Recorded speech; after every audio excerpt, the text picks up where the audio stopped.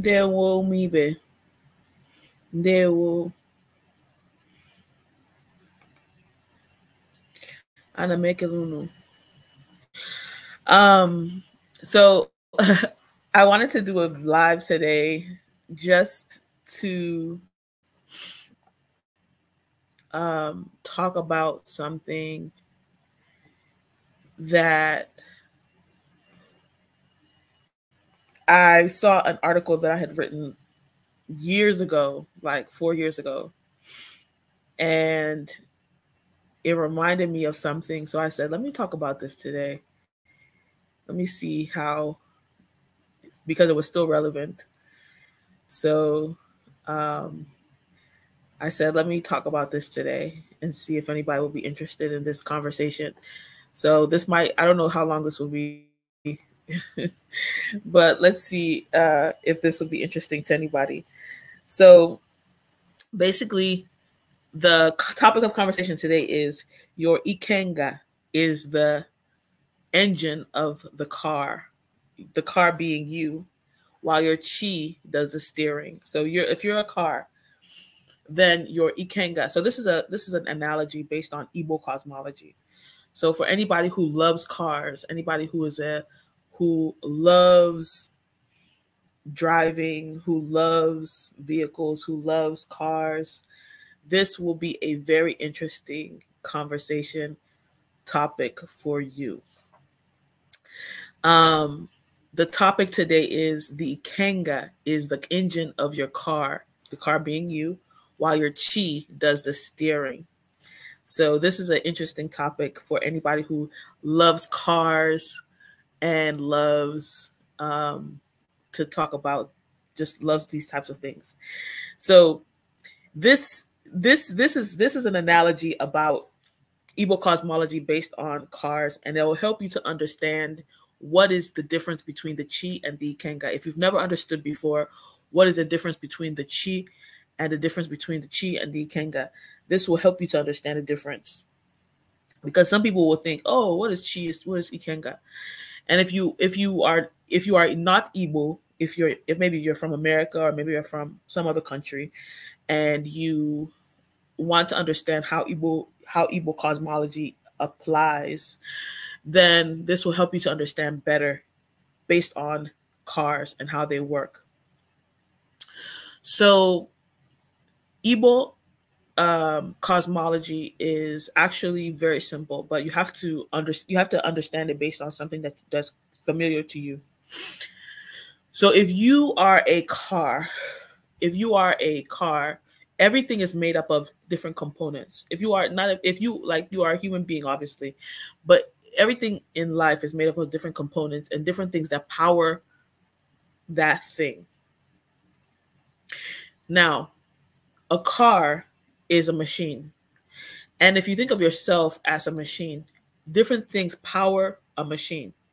Different things make that thing go so that it moves, so that it goes. So just like a car, something makes that car to go. You have to think, you as a human being, what is making you to move? What is animating you? What is making you to go? And in Igbos believe that the thing that makes us to go are many. There's your Chi, there's your Aka, there's your Ikenga, there's your Agu, there is your Akaraka. There's so many things that cause you, that are the things that make you to go. Okay, so all these components will make you to go, just like the things that make a car to go. So for this car, the car that you're looking at today, this car is a Lamborghini Centurino. I will talk about this car because many people like cars. Many people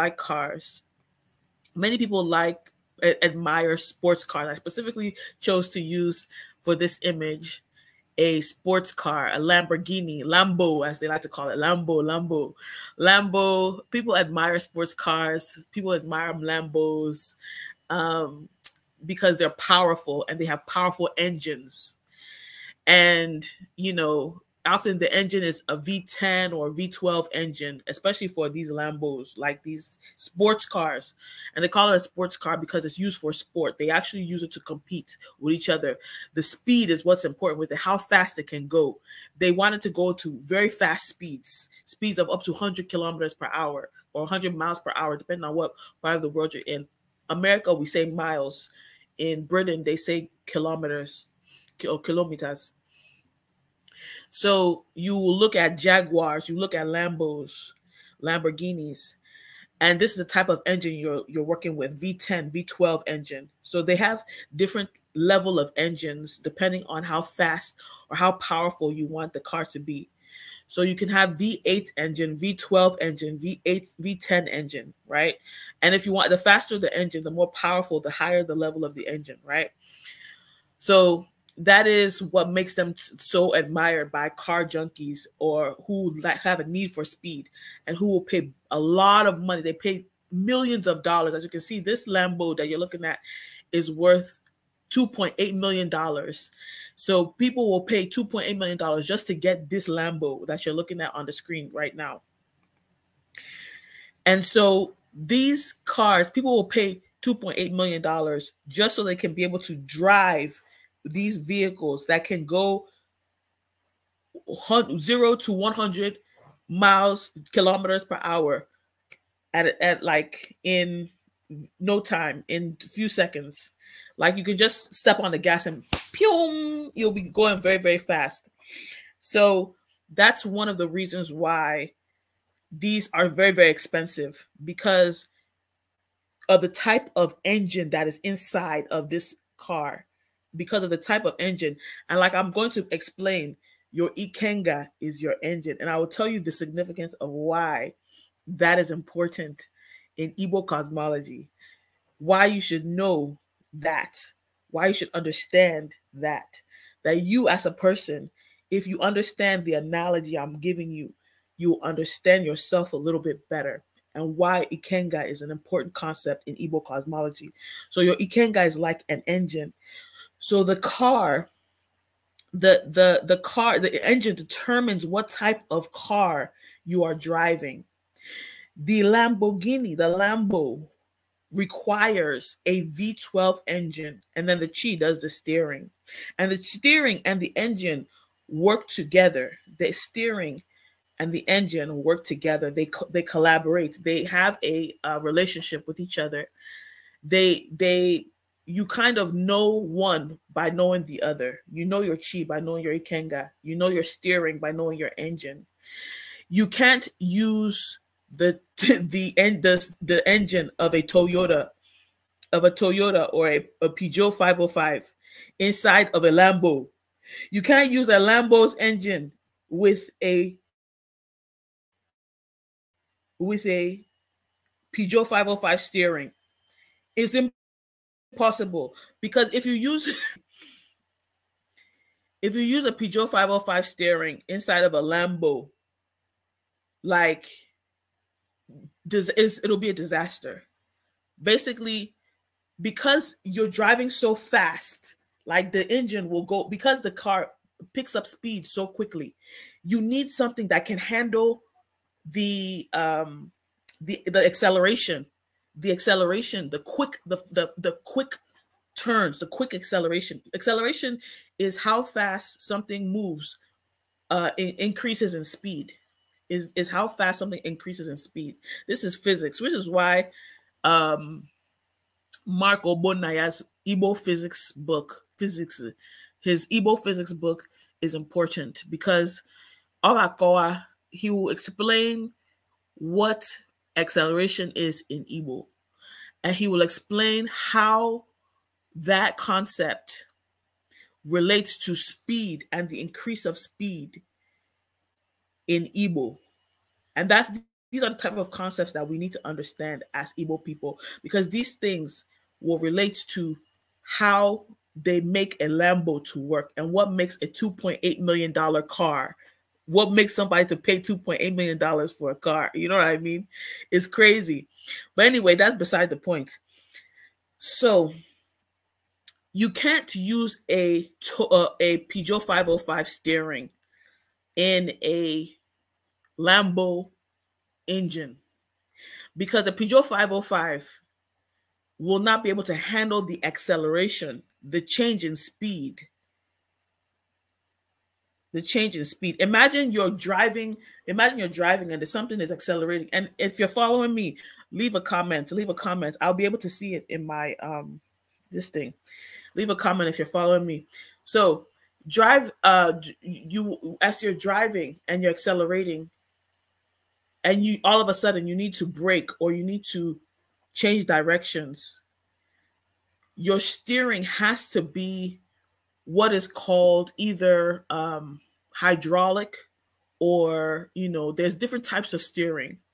There's different types of steering that are capable of handling what is happening inside of the engine of a Lambo, or the different types of sports cars that there are, including Jaguars, including all these types of sports cars, V12, V8 engines. There's only certain types of steering can handle it. And if you don't have that type of steering, you won't be ready. That's why I said your chi is the steering. Your chi does the steering. Your chi will be, in my analogy, your steering. Your chi will be the thing that handles where you are capable of going.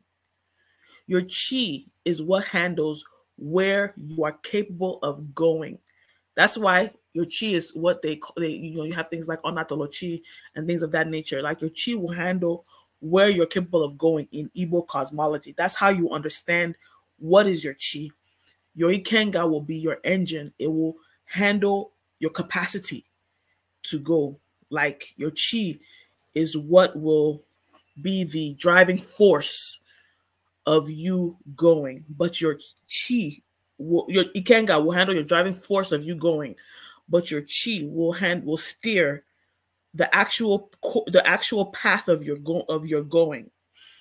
That's how you understand the difference between the chi and the Ikenga. Okay, we have somebody on X who has a comment. They say, you are correct, and I like the analogy you used to educate us about Ikenga. Yagazie. Dalu Kelvin Ho. We have somebody who is with us and is following. Dalu, I appreciate feedback, because it helps me know that I'm firing on all cylinders. As you see, I'm still using car analogies. Yeah, so I'm just trying to give an analogy that came to me. So I'm trying to say that what the analogy that I'm giving is that your chi is doing the steering, and is the steering. So the Ikenga is what is your driving force, while your chi does what? The steering. And you can't have your chi and your Ikenga. It determines your chi and your Ikenga. Like, you will know one by knowing the other. You'll know one by knowing the other. Obviously, these are things that you will go to a professional DVR, or somebody who will give you more insight into all those things. But let me give you some more depth into this. Basically, in order for a car to handle a V10 or a V12 engine, you'll need special steering capabilities, because the powerful engine, right? The powerful engines like this can go from rappers say 0 to 100 real quick, 0 to 100 kilometers per hour very quickly. Even when you try to turn around a corner in such a vehicle, it will not take much in those high speeds to spin out of control and crash. For this reason, you need special brakes and, of course, special steering. Steering, which I said is the chi. You can't just get the steering of a Toyota Camry for a Lamborghini. Not all steering is created equally. Some cars may need to be very sensitive to slight tilts or turns. They must also agree with how you brake, slow down, and stop your car. That's steering. They have to agree.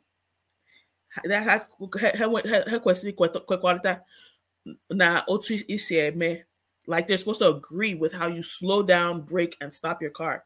So other steerings are not as easily triggered. They may be more stiff, and they take a little for an effort to turn. Think about driving a big 12-wheel truck, like a big, 4x4 or a big 12-wheel truck versus driving a smaller Mercedes Benz. Imagine if the big truck had easily triggered steering. Imagine if if you had a Lamborghini steering in a big 12-wheel truck. That will be uncontrollable. The truck will be uncontrollable. It'll just zoom and then it'll crash easily. And then you have disasters all the time. This is basically physics in motion. This is why I love what Marco Bonaya did with that Igbo physics textbook, because we need to be able to talk about physics in Igbo. But anyway, this is basically physics in motion, because physics tells us that you will get a greater force when you increase the mass and or the acceleration. Bigger force, a bigger mass or a bigger acceleration, you get a bigger force, bigger collisions, like that. And if you speed up something that is very large with a very big speed, you can do a lot of damage. Imagine throwing something very big and heavy very quickly at somebody that you can really do damage, versus throwing something very small, right? But if you throw that small thing with a faster speed, like a bullet, you can really injure somebody or even take their life. This is force, mass times acceleration at work, which you'll see in Marco Bonaya's physics textbook. So why am I talking about cars, right? Why am I talking about cars? This is when I'm getting into the Ikenga and the Lambo comparison. This is where I will get into the illustration right now, deep into it. As I said earlier, different cars have different engines, V8, V10, V12, etc. The engine determines the horsepower of the car. Depending on its capacity, based on how it is designed by manufacturers, it gives your vehicle different capabilities. How fast the car will go, how much fuel it will use, how much noise it will make. So that depends on the capacity of how the engine is designed. So since the primary objective of the car is to take you from point A to point B, then how fast the car moves is the most important quality. However, since we are human beings, your Ikenga does more than just determine how fast you move. It determines how you move through life. Quite all right, but not just how fast. According to J.A. Ume in the book After God is Dibia, I have volume 2 here with me. I don't know if you can see in this small thing. I have After God is Dibia volume 2 here with me. According to J.A. Ume in the book After God is Dibia, your Ikenga determines your creative ability, your destructive ability, and how you bring it all into balance. This is your Ikenga. Your Ikenga determines your creative ability, your destructive ability, and how you bring it all into balance. So that's what your Ikenga determines.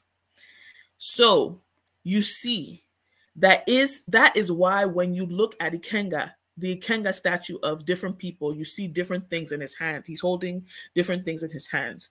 Those tools represent the dominant skill of the owner of the Ikenga. In essence, your Ikenga is the engine of the car that is you. The creative and destructive ability. If you think about the engine has this there's different explosions happening inside of the engine. It determines it, like the type of engine you have determines how fast you can go, the car can go. So your Ikenga will determine what is your creative and destructive ability, your capability, your capacity. It will determine your capacity, okay? And everybody has a predetermined capacity. Just like your engine will determine that car's capacity. Or is that car a Lamborghini? It has a predetermined capacity. That is not the same capacity as that of a 12-wheel truck.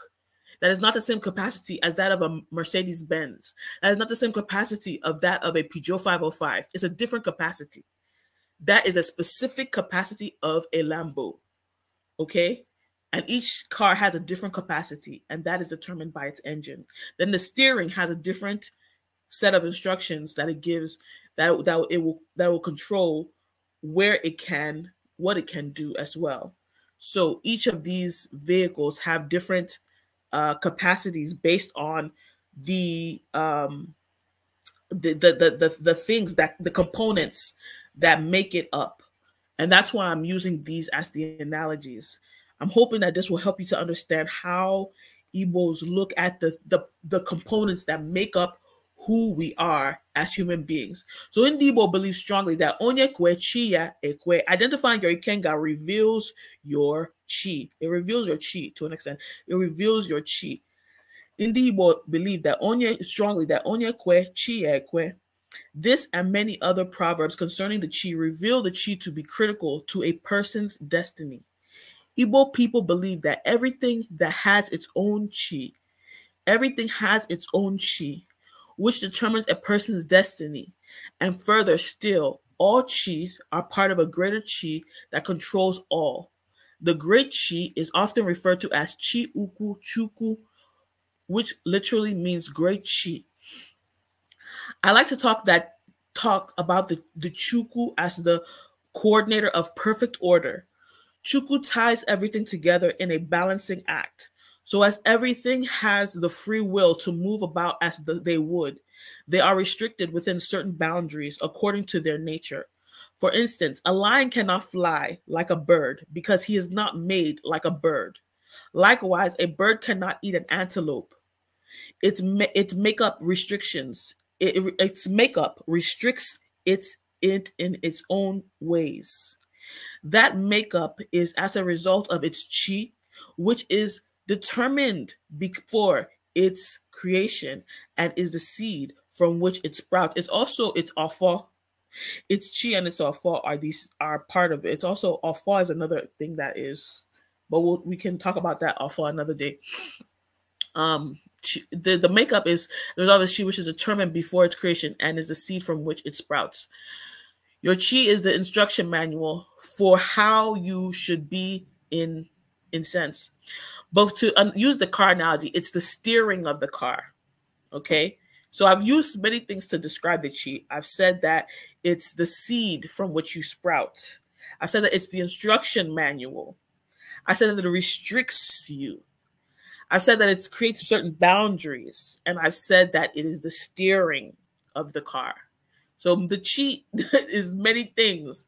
Don't let somebody just say one thing like the chi is the Holy Spirit, and then you just take that and run away. Chi has so many implications. Chi has so many implications. So don't let somebody simplify it to the point where you become a dullard. You just take one to one. You just try to you want Igbo to be English so bad that you just take an Igbo word chi and you give it an English word Holy Spirit and you just walk away, or destiny and walk away.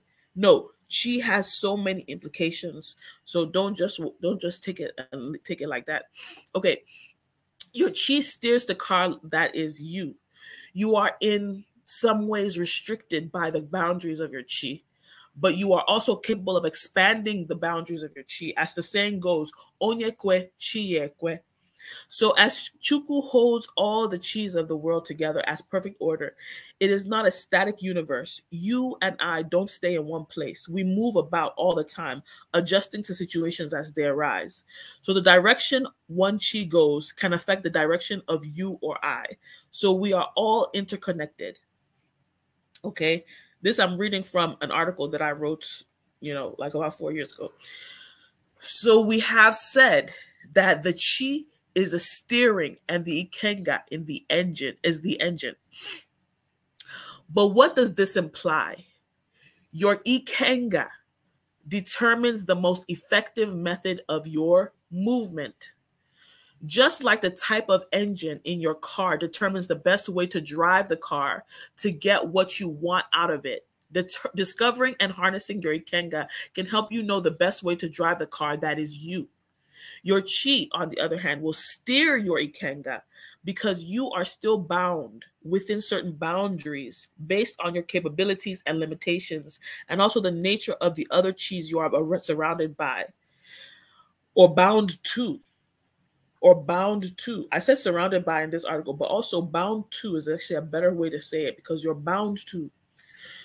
But don't get me wrong. You have the freedom to move as you please, but the universe is a place of law and order. The right way to move is revealed in nature. So your chi determines your destiny, and in a way, so does your ikenga. However, your ikenga is less relevant in a way because it is up to you to harness your and use your ikenga. Some people never discover, use, and harness the potential of the power of their ikenga, and thus never reach their maximum potential. It is like driving a Lamborghini and never taking it to 100 kilometers per hour. You never quite find out just what it can do. And so, yeah. So I had this whole article that I had written was inspired by a video that I wrote by Ngozi Chukwuka Adobujele.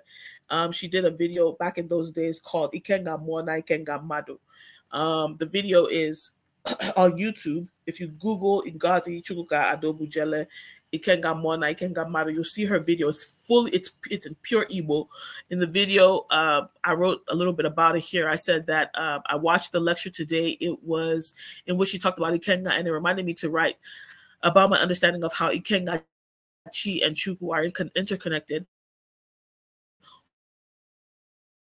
One noteworthy thing she said was that I did not get into is that the two horns of Ikenga represent Ofa Nogu, which are righteousness and guiltlessness. She said, Ofa Nogu, Mpige Chebegi.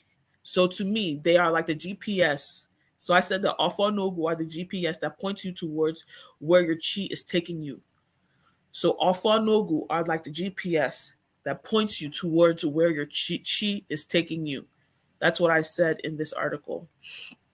And I also said that I think that I should say that I don't think that you should be so consumed by the power of your Ikenga because you are not indestructible. Your Ikenga is very powerful. And as they said in After God is Dibia, Ikenga is the power of three: creative, destructive, and peace. So it is not about becoming as powerful as possible because although you can take a Lamborghini from 0 to 100, it may not always be beneficial to do so. That is why Ofanogu will direct you and also limit you in a way so that you do not end up hurting yourself or others. So that was everything that I said in my article about Chi, Ikenga, Chukwu, Chi, Ofa, Nogu, all that kind of stuff. So let me know what you think. If anybody has any thoughts, leave a comment. Yeah, I don't see any other comments. So I think that's pretty much all I wanted to say about Chi, Ikenga, cars, Lambos. You can never say Lambo enough because that Lambo is so beautiful. But that's why, they make it expensive. Also because it's, like I said, you can take it from 0 to 100 real quick. So does anybody have any questions about my thought process about how and why I was making the analogy of the Ikenga as an engine and the Chi as the steering? Okay, Malcorn TV on YouTube says, how do you get to know your Ikenga? Well, in my opinion, not in my opinion, the way you would get to know your Ikenga is you have to go to either a Dibia or you go to but that, I mean, there's people who just go to there's people who will actually look into their own personal strength, because there's some people who don't have access to DBS at this time because they're like in the Western world, right? So if you are in America or if you're in Europe or something like that, just what your strengths are by what people tell you, because Igbo say madobuchibeya, right? Madobuchibeya, and there's sayings that say that, like Chika Dibia, right? There's names, the people who are named Chika Dibia. So sometimes you just have to know what other people will say about you, right? So some people will tell you what your strengths are. What are you good at? What is it that you can do that are, that people compliment you on? all the time. And like there's some people who are very good at arts, that are drawing. Their capability is drawing. And sometimes you actually know this. People will tell you this thing. Oh wow, this thing you draw is very, very nice. This thing you do is very, very nice. But because of one thing or another that other people have been telling you, or because you yourself have low self, like you don't have confidence in it, because maybe somebody else in your life who is maybe not as nice to you, or has been mean to you, or has been trying to sabotage you, you know, you don't really believe that you're as good as you are in that thing, which is why sometimes you have to go to somebody who's a specialist, like a psychologist, or and I'm talking about people who don't have access to a DB in this situation, um, or somebody who's a specialist who can actually see through you. You have to find somebody who you can actually see what you're actually good at. You know, what is your strength? What is your power? You know, what is it that will lead you to be more? What will lead you to something that will make you, that will be your driving force in this world. For different people it's different things, you know what I mean. I'm saying, I'm using talents to symbolize, when I'm saying this, I'm using talents to symbolize Ikenga in the Western world, because there's some of my audience that is in the Western world, but in Alibo, in Nigeria, Ikenga, we all know about the totem that is Ikenga. We all know about the actual, you know, totem that is Ikenga, which can be something completely different, and it can be treated in a completely different way. So you will have to be a little bit more specific, and then you will have to go to people who are closer to you, who are able to direct you more specifically. So I'm hoping that the things that I'm saying are guiding you a little bit. But to get to know your Ikenga, you will need to go to people who can really, you know, direct you on that, you know. Okay, somebody else is asking a question. They said, is Ikenga particular to certain people, preferably males, or is it for everybody or of all genders? Okay, so I've heard two different things. Most people will tell you that Ikenga is only for males. Majority of the people you talk to will tell you that Ikenga is only for males. But I've heard a few initiates who have said that there is a particular Ikenga that certain women can get, but it's very rare. I've heard this also. But majority of the Ikengas is something that is specific to males. So I will just generally say yes, that Ikenga is a male deity, that they have something for women, and it's called Omomo. Omomo is for women. Ikenga is something that majority male men, is majority men centric. Yeah. Mildcorn TV gives us a thumbs up. Yeah. So yeah, so Ikenga, that's basically all I really wanted to talk about today. If there's any other questions or thoughts or comments based on Ikenga, if you have any questions, like I was saying, Malcorn TV, one last thought about like how to get to know your Ikenga. Like there's a lot of, because there's a lot of people nowadays who I feel like, because the systems in Ananibo that have to do with like guiding the young people towards getting to know their chi, their Ikenga, their Agwo, and stuff like that are not as I don't feel like there's like they're not as strong, and they're not as, like, people aren't as confident to go to these places because there's a lot of shady business going on right now. I feel like it's hard to like find a legitimate and reputable place to go, you know? So that's why I want to be careful what I say, and I want you to go to somebody that you know. You know, I don't want you to, I'm not telling you to come to me, and I'm not telling you exactly who to go to. So I want to be very careful what I say.